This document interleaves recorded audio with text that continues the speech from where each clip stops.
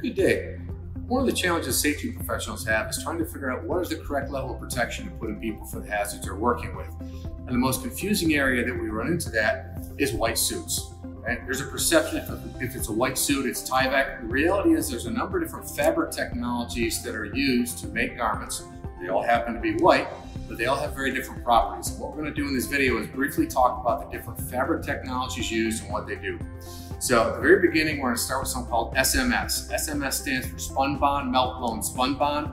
Spunbond material is basically, your spunbond polypropylene material is basically what a hairnet is made from. So the way this particular material is made is there's two layers of spunbond material and a meltblown layer in between. So think of it as a polypropylene sandwich, where that inner layer provides some degree of filtration. The benefits of this material is it's very low cost and it's highly breathable. It's a very open structure. However, the problem with it is that it's not really PPE. Because it is so breathable, it's not going to keep hazardous materials out. This is a great fabric for dirty jobs, keep clean type applications, but it's not going to be appropriate if you're dealing with a hazardous particle type situation.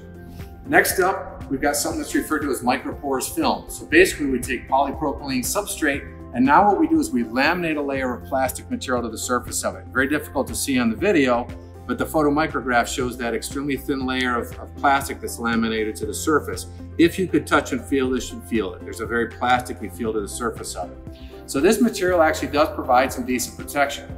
Good news and bad news on it. The good news is when this material is brand new, it's going to be pretty much impervious to particles.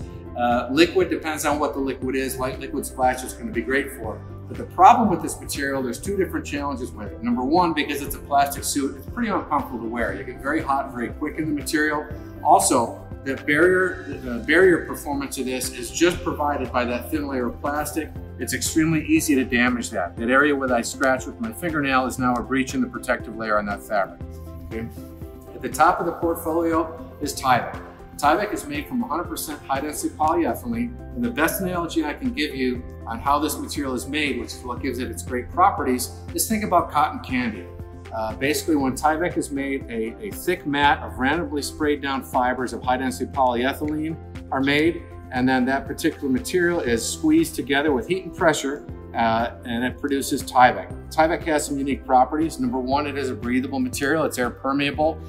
Next, anyone who's tried to rip open a Tyvek Federal Express envelope realizes it's a very tough material, so it makes a very durable garment. And because it's such a tangled mess of fibers, it provides incredible holdout for particles. It's a very, very difficult path for a particle to try and find its way through the material.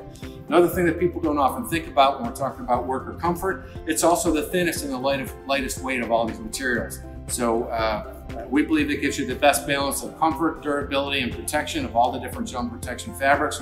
Once again, DuPont provides garments made of all these different fabric technologies. If you want more information, please visit us at SafeSpec, www.safespec.dupont.com.